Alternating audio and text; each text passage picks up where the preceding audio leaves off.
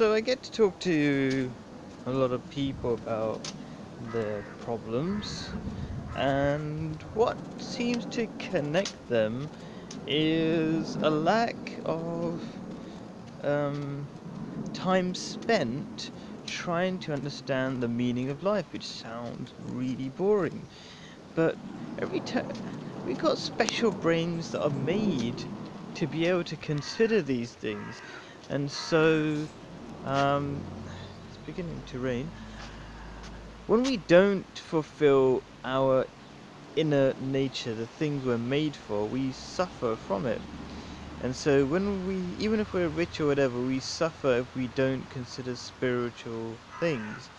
And the difference is you're living either like the worm of the earth, a worm of the earth with their nose too close to the ground without perspective, or as a bird with full perspective flying over problems.